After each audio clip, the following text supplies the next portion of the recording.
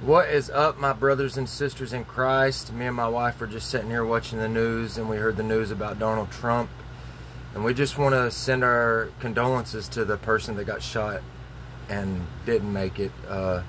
And I just want to remind you guys that when you take God out of a country, the country goes crazy. And we're so divided right now, and we need Jesus Christ more than we've ever needed Him ever.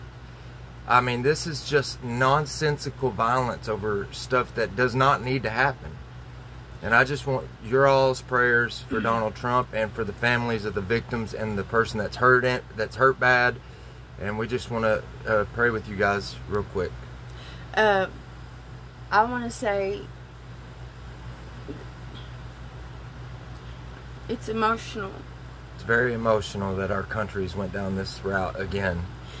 What for? Why? And mainstream media has caused all of this, would you say? Yeah. But they're taking God out of everything. We need God more than ever. And I truly believe that God was there. I mean, just by watching it, I believe that God just took His hand and went like that. Nope, not today, Satan. Excuse the way I look. I just woke up. But it's just heartbreaking how... No, don't show too much of me. It's just heartbreaking how somebody lost their life today. And somebody got hurt. And another innocent man that just loves us and wants to make sure that we're a better place. An innocent man almost got seriously, it almost got fatal too. Sorry y'all, I'm just upset, but it's sad, and the blood will be on the hands that it'll be on because of the way this world, our country, has turned out.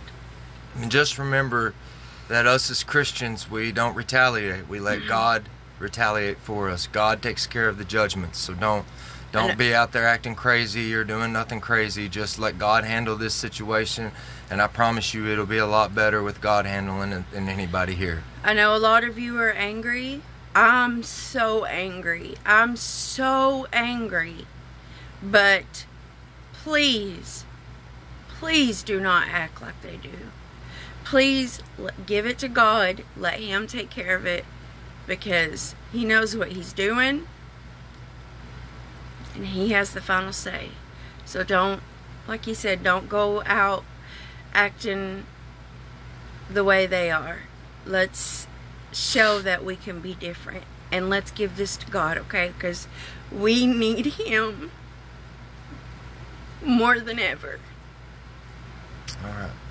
I love you guys, and make sure Let's have a prayer. Okay.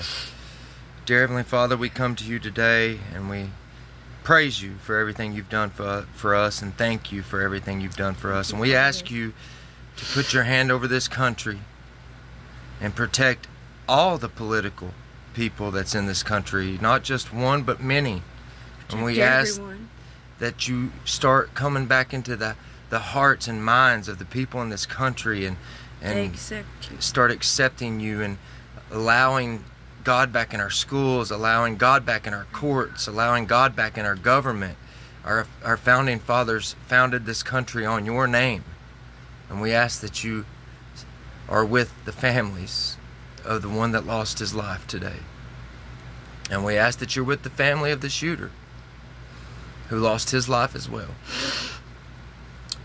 I pray all these things in Jesus' name. Jesus' name. Amen. Yes, I know it's bad, but we have to remember the shooter too, okay? He was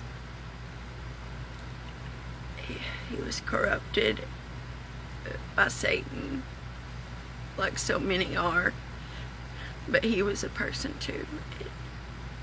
Let's just hope he knew the Lord somehow, or got a chance to know Him.